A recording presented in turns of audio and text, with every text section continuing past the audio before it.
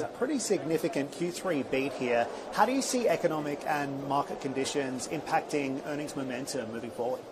Yeah, so we had a good set of results. At the core, this is the strategy that we set out over the past 6-7 years that's just working. And it's working in a few really important areas that have been supported by very cooperative markets, I would say, but not always straightforward. So we had really good results in our wealth management business. So we know that there's a rising affluent population across Asia, Middle East, and Africa.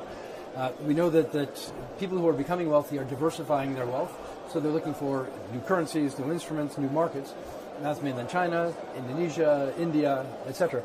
And they're coming to us. So they're coming not alone, but we're getting our more than our fair share, I would say. So that business has been great, and we announced today that we were going to double our rate of investment into that business because we think this is a long-term structural opportunity.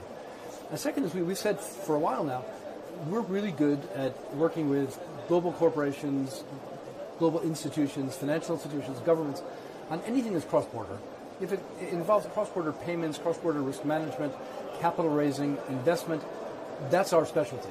And that business has just been humming. So in our transaction banking business and financial markets, we had a really good quarter. We've had a really good year. This is what we do, and we're just going to keep on feeding that in terms of investment. The macro environment is very good for us. So we've had very low impairments or loan impairments. I think that reflects the fact that the global economy is in pretty good shape. We're forecasting 3.2% global growth this year, with the U.S. firing, sitting here in Saudi, absolutely firing the whole region.